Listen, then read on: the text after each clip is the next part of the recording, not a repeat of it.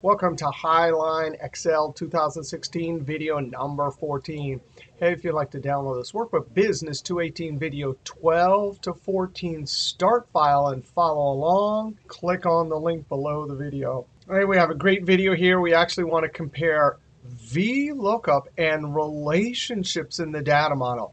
Last couple of videos we've been talking all about lookup. Back in video number 3, we had an introduction to the data model in PowerPivot. Now here's our situation. We have date, sales rep, and sales. And over here we have a lookup table with sales rep and region. And we need to, from both tables, create a regional sales report. Now, for VLOOKUP, we can simply add a helper column and look up region. For relationships in the data model, we'd add both of these tables to the data model and then build a relationship between the unique list in the first column of the lookup table for sales rep and the sales rep column over here that has many duplicates. Now, when would you use VLOOKUP and when would you use relationships in the data model? Well, if your data is not big data and you're doing a simple report where you have 1 or 2 lookup columns, then by all means it's faster to simply add this helper column with VLOOKUP.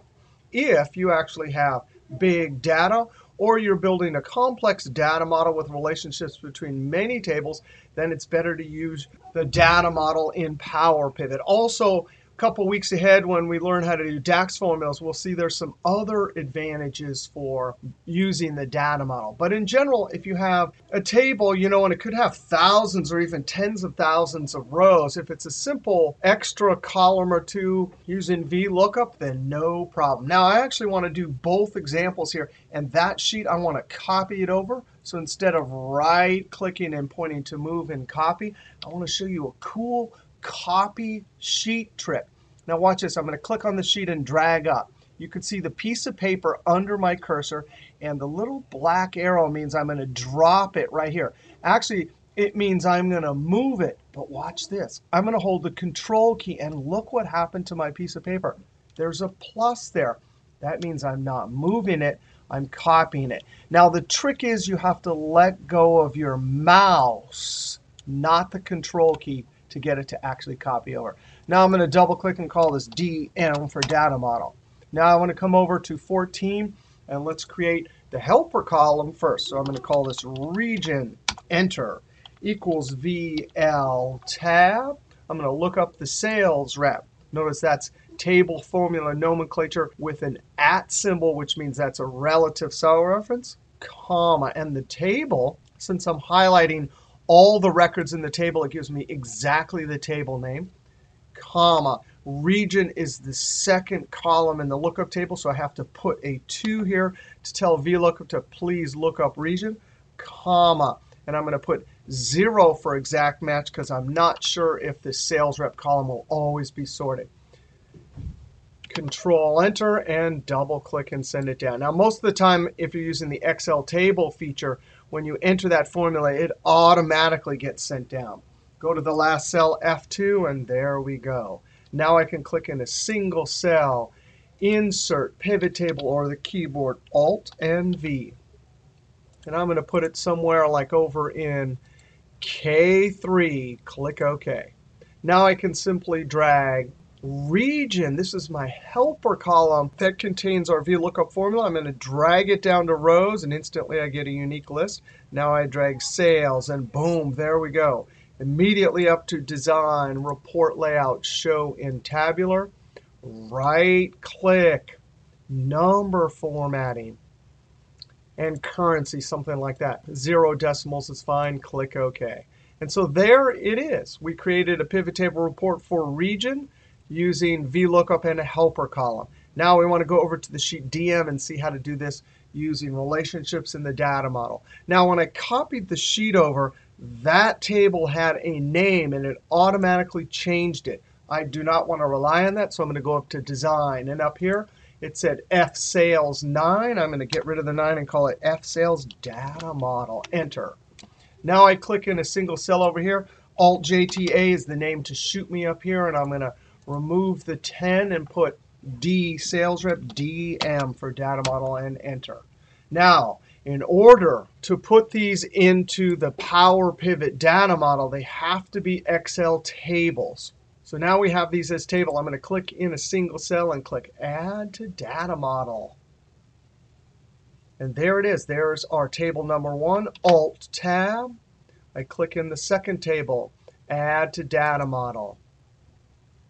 Now I have my 2 tables. I can go up to the View group, Diagram View. And when I click Diagram View, now I have my 2 field lists for each one of the tables.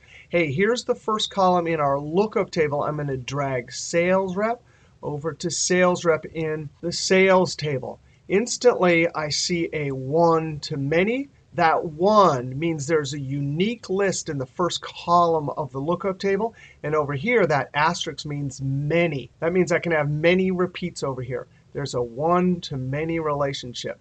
Now I'm going to come over and click the pivot table. New worksheet is fine. Click OK. I'm immediately going to double click this and call it PT space DM, pivot table from the data model. Now, notice in the field list, the tables with the black line at the top mean they are in the data model.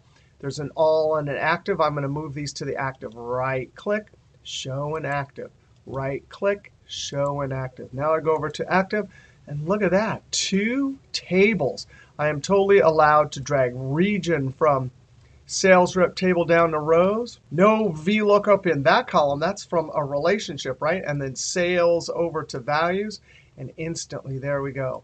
Click in the cell, design, report layout, show in tabular. Right-click, number formatting to format the actual field.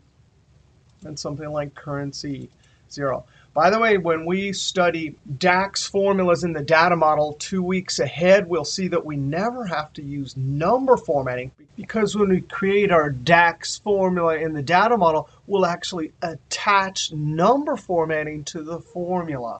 Hey, there we go. There's the same report, but we use relationship between 2 tables. Alt-Tab, there's our 2 tables in the data model. And we did VLOOKUP in a helper column. All right, one important thing to take away from this. We want to be able to think of VLOOKUP as a relationship in the data model. But we also want to think, when we're doing relationships in the data model, think of those relationships as VLOOKUP. For many of us coming from Excel to relational type database and stuff in the data model, we already think of things as VLOOKUP. So either way you do it, they're both accomplishing the same goal. All right, next video, we'll start talking about Excel charts. All right, see you next video.